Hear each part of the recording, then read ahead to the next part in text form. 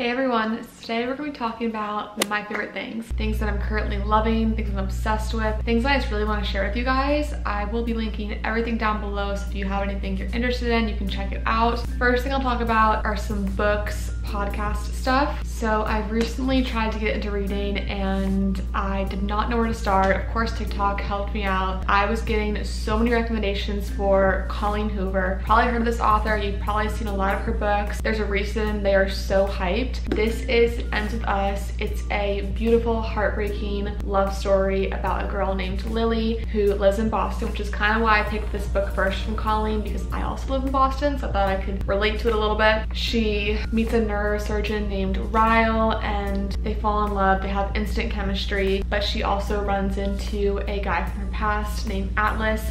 So we're kind of going between the past, the storyline with Atlas, and the present storyline with Ryle, and they're kind of intertwining. It's very, very beautiful. It's super well written, and it's the kind of book that I really got into and I couldn't really put down. I read this in 3 days, which for me is extremely fast because I'm a pretty slow reader and I'm not easily entertained by books. If you are wanting to get into reading, you don't know where to start, you should start with Colleen Hoover. I've only read this book from her, but I'm going to read them all because I'm convinced she's brilliant, she's genius. I do want to say though that this book does talk about domestic violence quite a bit, so there are some triggering things in it. So if that is a trigger for you, I wouldn't recommend this book of hers, but definitely go for one of her other books. You've seen me use this before. I use it every single morning and night and I love it. Again, this is something that I feel like everybody has at this point. It's basically just a little journal that you can use in the morning and the night, and it has little prompts. So in the morning, you write down 3 things you're grateful for, 3 things that would make today great, a daily affirmation, and then at nighttime, you just reflect on the day and you write down 3 amazing things that happened and then how you could have made the day better. So this is a really good way to get into journaling if you just don't really know where to start with journaling either. It's very simple, it's very quick, it's not too overwhelming, but I really do notice a difference when I use this journal because it gives me an opportunity in the morning to start my day off on a good note and to think about how I can make this day a good one. And at the end of the night, I can reflect on why this day was amazing, what am I grateful for, and how could I have made a day better, and it helps me improve the days in the rest of my week as well. My next favorite is a podcast. If you have seen One Tree Hill and you already know where I'm going with this,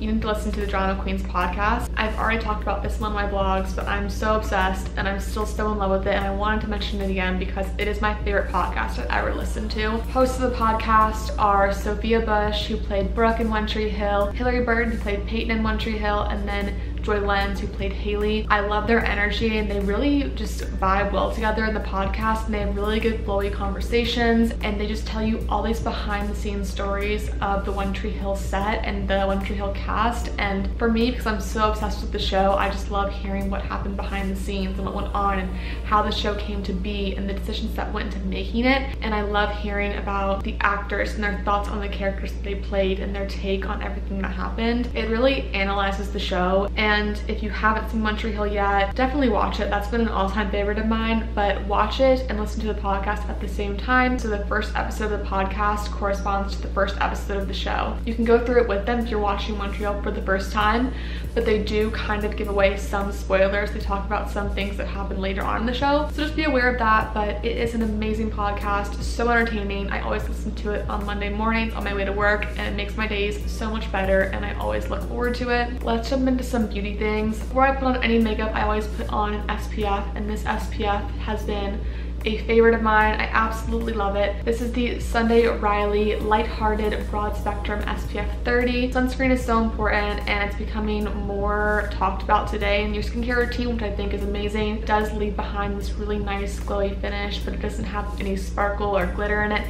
It just looks like you're glowing from within. It's really nice for my dry skin, and most importantly, this does not break me out, which is amazing because I have really sensitive skin. I break out super easily, and a lot of sunscreens can break me out, but this one does not do that, and I wear it every single day. And I would highly recommend incorporating an SPF into your skincare routine, and if you have problems breaking out, maybe try this one out because this worked really well for me. Finally found the beauty in liquid and cream makeup products. They look phenomenal on the skin. This is a product from Charlotte Tilbury. It is, I don't know what it's called because the labels kind of come off now. I've had this for a while and I've loved it for a while. It's kind of a primer or a base. I don't really know how to describe this very well, but I put this on before I put on any other makeup, kind of using it as a primer. It's very glowy, but it also has a tint. So I'm in the shade Too Light, and it has this tint to it that kind of covers any redness, discoloration on your skin. It just evens out your skin tone while also giving you a really nice glowy base. So I love using this because I would just put this on and then concealer over top where I need it, and I don't feel like I need to wear foundation. From Rare Beauty, this is a beautiful liquid blush. I have the shade Bliss. I've been loving it. I put it kind of on the high points of my cheeks, and this color kind of gives you that look of a sun kiss, which is out in the sun for a beach day flush, and I really love it. It looks so natural on the skin, and it definitely blends in super well. It's very pigmented. You only need a tiny little dot of this and it goes a very long way. I just love how this product will just sink into the skin. It doesn't sit on top or look weird like powder blushes sometimes can do. Again, Rare Beauty does it again. This is their liquid illuminizer. I got it in the shade Enlighten. This might be their lightest shade because I'm a pretty fair skinned girl, but I love the color of this. It kind of is like a pearly opal color. It gives a beautiful sheen to your skin. I just put it on the high points of my face.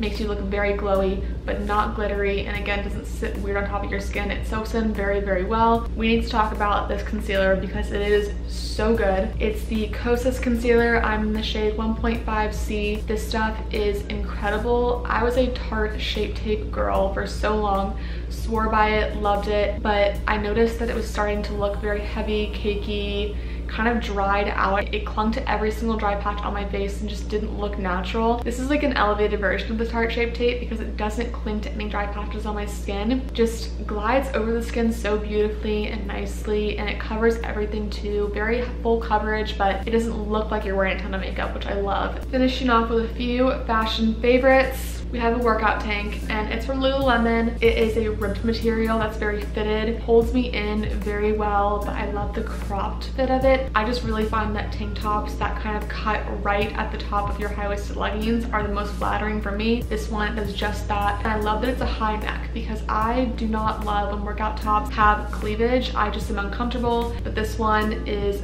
great because we have a nice high neck but a low back. All my healthcare workers, I have found the perfect pair of scrubs. These are the high-waisted Zamora bottoms. I love high-waisted pants in my normal life. They're just more flattering on me in my opinion. When I found out they made high-waisted scrubs, I was like, sign me up, get me every single color, and I love them. They are the most flattering scrubs. And then I get the one pocket scrub top so I can tuck it in. It is a look. There's a lot of pockets in here so you can hold a lot of things on you. I have the navy pair here. I also have them in black. I can't say enough good things. They're amazing. The last thing I want to share with you guys are the shoes that I've been wearing with literally everything. These are the white high top Converse, but they're the platform ones, and the platform is what makes the difference. I wear these shoes with every outfit. They just look so good with anything. I love wearing them with little dainty dresses to make them more casual and fun. They look amazing with denim. They just make your legs look so good, and they make you look extra tall. Your legs look extra long, and they are so flattering. I wear them all the time, and I just couldn't not include them in the favorites video because I've had these since Christmas and I've been wearing them nonstop. Those are all of my favorites. Thank you guys so much for watching. I really hope you enjoyed this and hope you found a few little things that maybe you're interested in. Everything linked below in case you want to pick any of these things up. That's pretty much it. I love you guys so much. If you want to subscribe down below, that really helps me out a lot. I will see you guys in my next video.